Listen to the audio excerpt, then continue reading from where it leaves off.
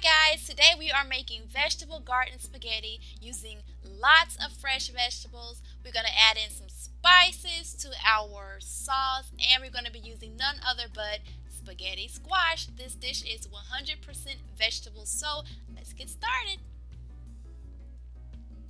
Alright, first you want to take your spaghetti squash and cut it in half, just like that. Here's what the inside looks like. Ew, ew.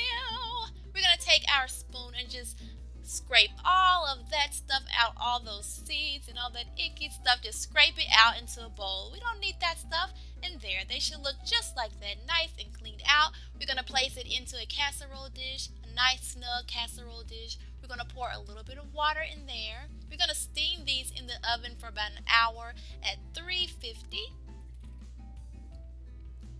Pop those in the oven.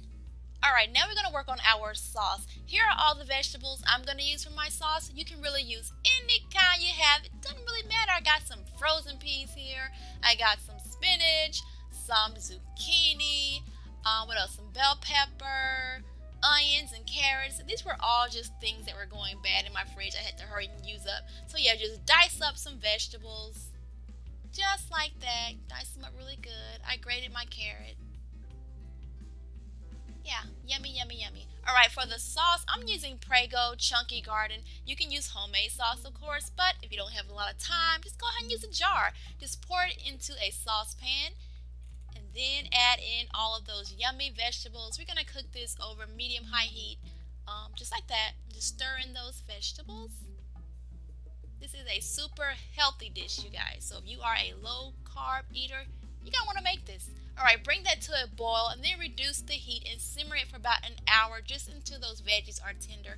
Now I'm going to add in a little bit of oregano, parsley, whatever you want. Just stir it up. Alright, our spaghetti squash are out of the oven. We're going to let them cool off. They'll be very, very hot. Notice how a lot of that water is gone. We have steamed these bad boys in the oven. Now to check if they're done, your fork should glide gently into that spaghetti sauce, into that spaghetti squash. And it should pull away easily, like little strands of noodles. See that? Alright, now we're going to just take our spaghetti squash and just kind of take a fork and, pull the little strands out. It will look just like spaghetti. And it should come out really, really easily. Put it into a bowl, a casserole dish, whatever. And this squash is so versatile, you guys. Oh my gosh, you can put sugar on it to sweeten it up. You can just drizzle on some olive oil, some spices, throw in some sausage, whatever you want. That's why I love this stuff. Great for dieting, great for getting in a whole bunch of vegetables instead of eating just salad. Alright, I'm going to take me some, put it on a plate, and top it with my sauce. Put a little bit of fresh herbs, and we are so done. Thanks for watching, guys. Bye.